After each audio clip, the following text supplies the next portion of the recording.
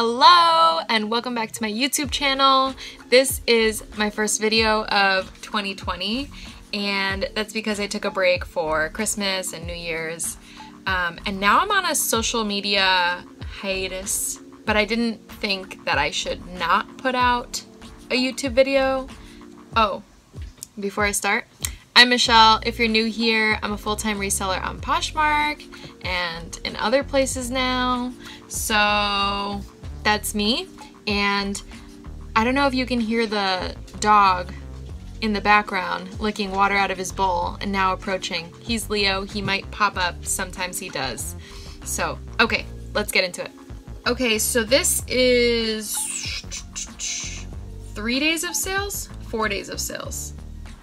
1, 2, 3, 4 days of sales, and in total this is for $827 in 4 days. It was 24 items with an average sale price of about $34.46. So that's where we're at. First sale is this Ulla Johnson cardigan. It had issues. But it was like a lavender color button down.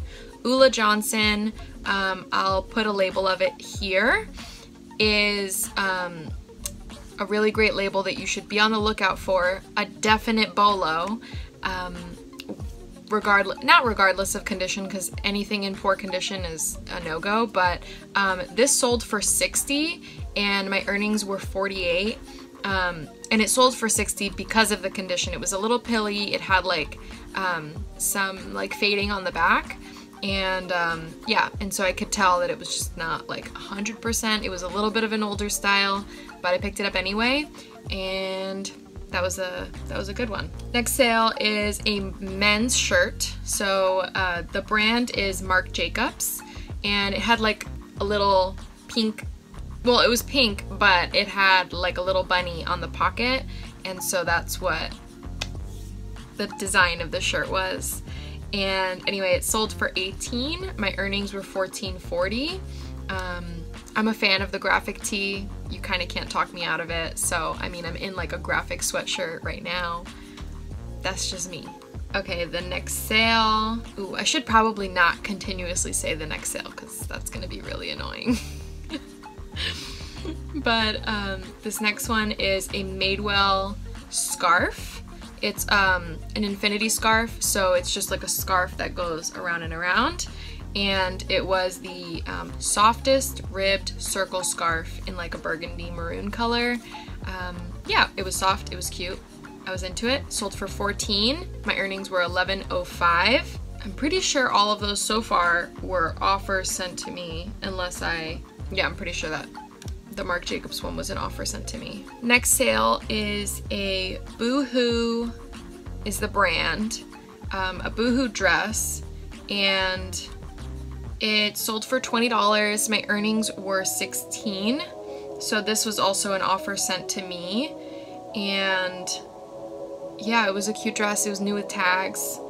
I normally wouldn't pick up Boohoo in the wild, but I got this when I went sourcing through my friend's closet, and so yeah, this was just one of the things that I grabbed out of there. This next piece is one of my favorites. It was really, really pretty. It was this vintage, it was a vintage blouse, and I'll tell you how much it sold for in a second, but you can see, I'm sure in this photo, what it looks like. Tags for the style like Edwardian or like Victorian style is really popular right now and trending. So I would definitely keep an eye out for like the big sleeves or like high neck with the ruffles around the neck. It was like sort of sheer, and it was 100% silk with no stains or anything. I think I maybe could have gotten a little bit more for it had I waited, but I was just willing to part with it. Anyway, it sold for $45 and my earnings were $34.20. So although I tagged it as Edwardian or Victorian, this is not a Victorian era blouse. It is not that old. It was an 80s label doing that sort of style, and that's popular regardless of the label or the exact era. So if it looks sort of similar, if you find something that's like very roughly large sleeves or embellished sleeves of some kind, I would definitely pick those up. And I made sure to include all of those keywords in the title as well. So like balloon sleeve, or there are different kinds of sleeves that you can Google and include those types in your title or your description when you're including keywords. Yeah, so I think I already said it, but it sold for $45. My earnings were $34.20, and I did offer a $1.80 shipping discount. And the girl who bought it was really, really sweet. And she actually has a shop of her own, so she also resells. But yeah, I thought that was cool. This dress was something that didn't hang well in the store, but on a person it looks nice, I think. And it's like a really good layering piece. So that's why I picked this one up, because it's like you could style it really well. That's what I'm trying to say. It is a Free People. The style name is Striped Skies Brown. It's the Striped Skies dress. I was just reading off the title to you. But anyway, this one sold for $45. I offered a $1.80 shipping discount, and my earnings were $34.20. This next brand is one, I'm not sure how many people are familiar with the brand, so I guess you could call it a bolo. I'll put a photo of the label here somewhere. This brand is Frank and Oak, and it was a New With Tags shirt. It was a size large, so I think that's important to note, because I think in general larger sizes will not necessarily go quicker, but I think they'll demand a higher price point. But anyway, I think sizes large, extra large, and beyond are always a good thing. Anyway, I digress. This sold for $52, and my earnings were $39.80.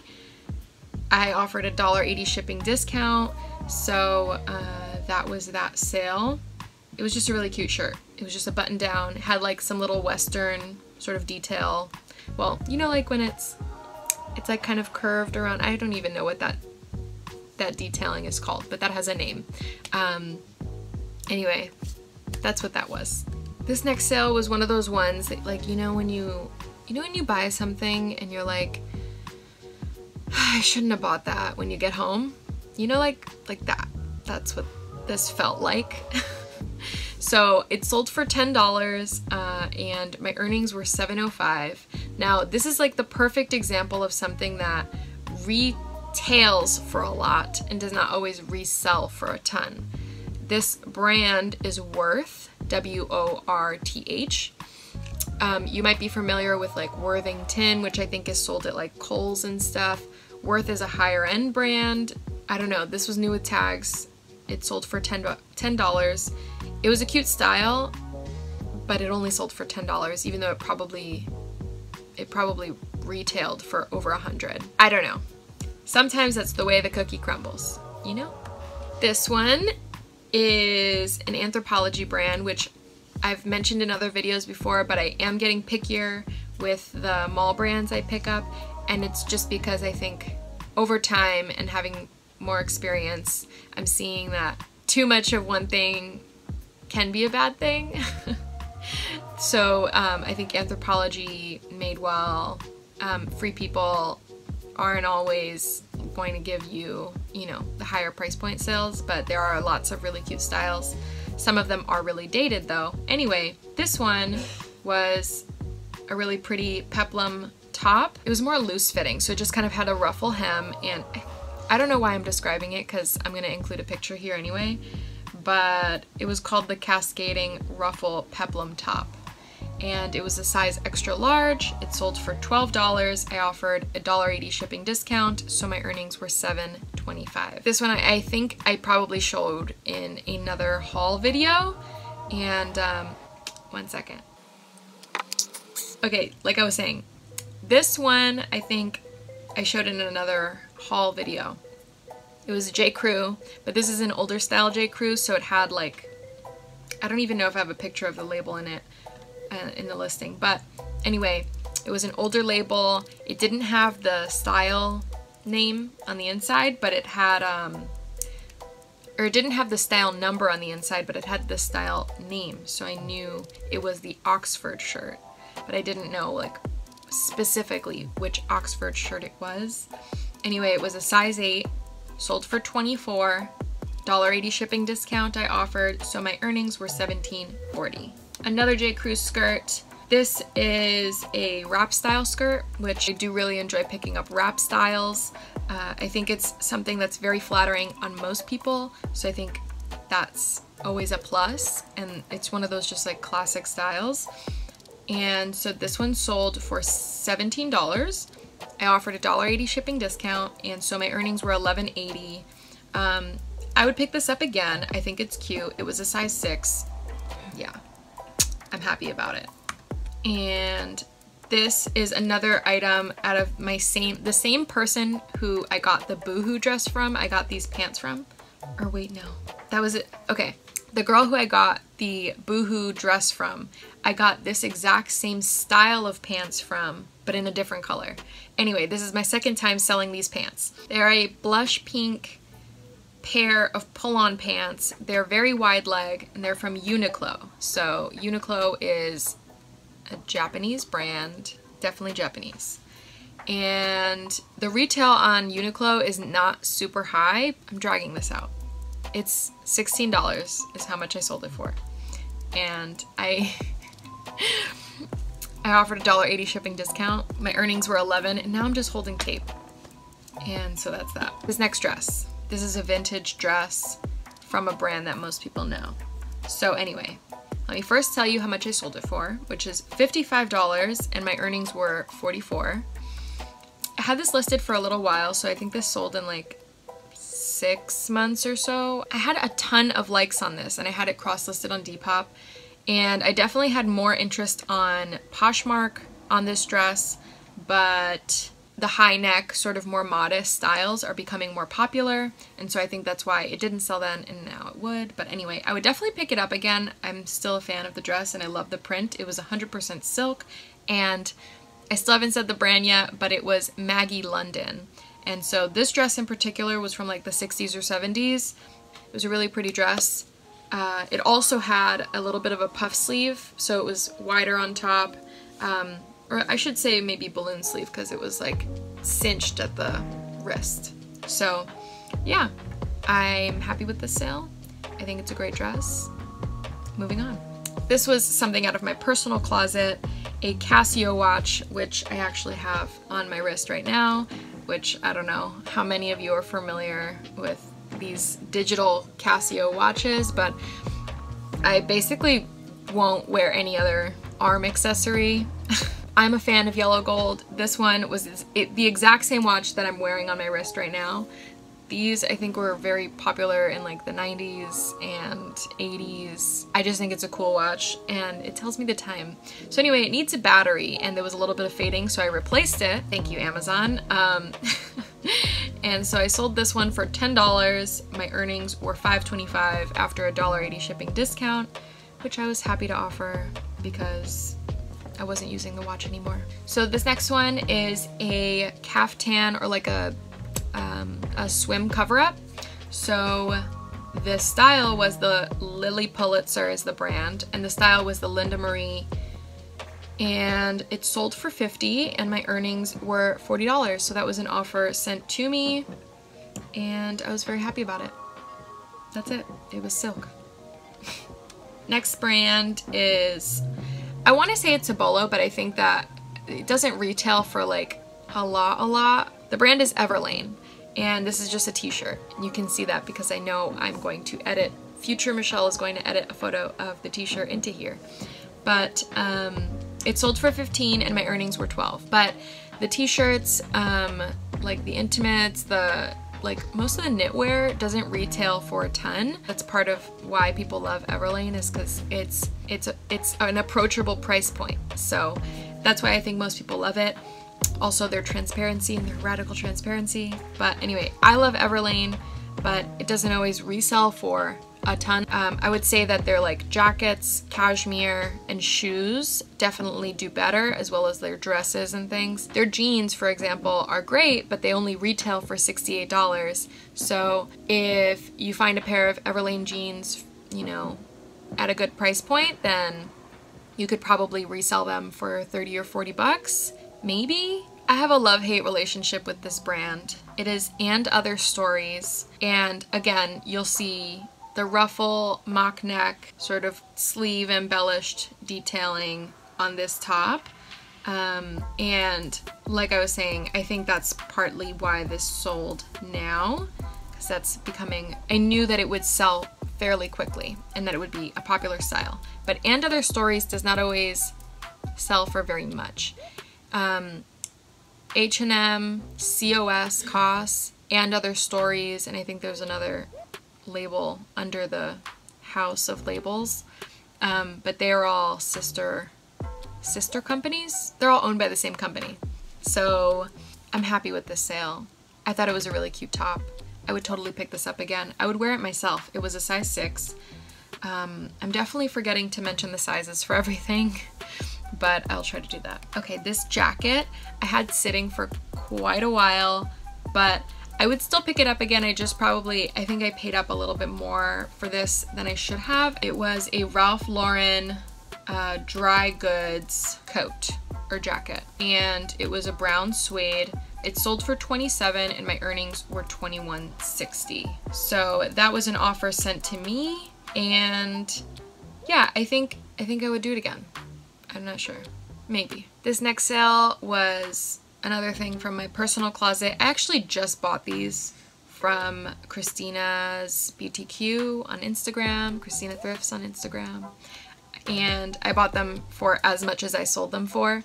So I was really just trying to get my money back on these because I unfortunately did not fit in these shoes. So they're a pair of Sorel, I don't know how you say that, Ainsley Conquest boots. That's a style name. They sold for $80. My earnings were $64. They were basically new. I bought them new without box or new without tags. Next piece is another semi-vintage. It's not really vintage, it's more retro. This is like a 90s Y2K Guess top, and it had the spell out all on the sleeve. I modeled this one, and I think with vintage or like that retro style that goes on Depop a lot, I think that's really key to this kind of a piece to sell, because people want to see what it looks like on and they're not sure about sizing. So anyway, it was a size large, but I think it ran a little bit small, or I guess you could wear it fitted. But I sold it for $26. My earnings were $19. And I think with something like this, it's really important to include keywords again, so like 90s, Y2K, and the words spell out so that people know what it is and can find it. Next brand, I was excited to find when I found it because I had never found it before, and I think I've only found it one other time since. But the brand is Peruvian Connection, and in general, I think Peruvian Connection does really well. I think this piece was just like a really basic style, but I think it was like a Pima cotton or like a modal. It was just a black maxi dress. This sold for $28 and my earnings were $22.40. I'm pretty sure that I price dropped for this for closet clear out, and that's how she bought it. Next item is a coat. So this is a J. Crew coat.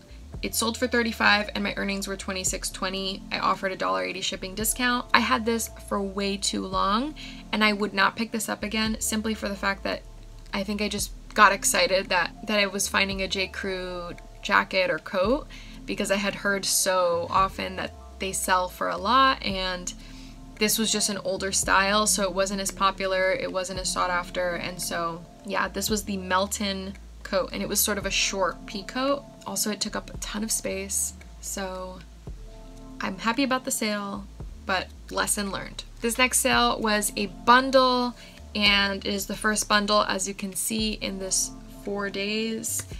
It is a pair of jeans and a pair of shoes. The pair of shoes were pair of Rag & Bone Delos espadrilles in sandstone, and the jeans were like an 80s LL Bean high-rise jean. The buyer on this one actually liked the jeans, and then I sent her an offer. The price point was just a little bit too much, and so she was like, but I'll buy them when they're around this. And then I was like, okay, thanks, like I'll let you know. And then a few weeks later she came back, and when I listed these shoes, she liked them. She didn't ask for another offer, but I said, hey, I saw you like these shoes, and I sent her an offer for a bundle of the shoes and the jeans that she initially had liked, and she accepted. So the offer price was $76, and then the shipping discount $1.80 off. So my earnings were $59. That's about 30% off, and I'm still happy with it. I felt like if I sent her an offer for the bundle of the two, I was kind of just crossing my fingers and saying maybe she'll be interested, maybe she won't, but it's worth a shot. I mention it because I don't know if people do that often enough. I think that a lot of like new poshers might think that they're being annoying by sending multiple offers or like constantly reaching out, but I don't think it's annoying. I think people like that interaction and that customer service and that connection, so that is why I do it. Boom. And let me also say that I don't always say that it works 110% of the time, but the times that it does, I think it's still worth trying. This next sale was just an item that I thought was really pretty, and like I said earlier, I'm a fan of wrap styles, and this was a Free People beach cover-up, or like a wrap style sweater or top.